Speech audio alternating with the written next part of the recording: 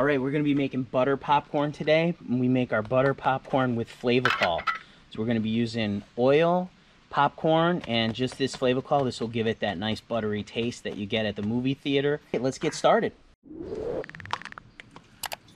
All right, we're gonna put in 1.5 cups of our butter coconut flavoring. Add our popcorn. All right, we're gonna add 2 tablespoons of Flavacol to this. It's starting to heat up now. You can start to see the sizzling.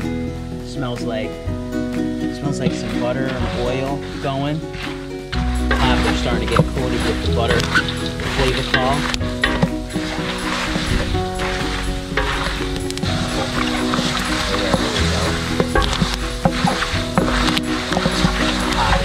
Real good now.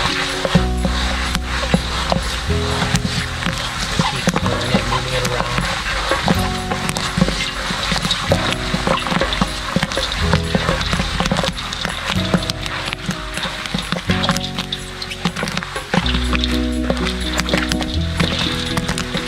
Now we're getting some action. We got our popcorn popping really good here.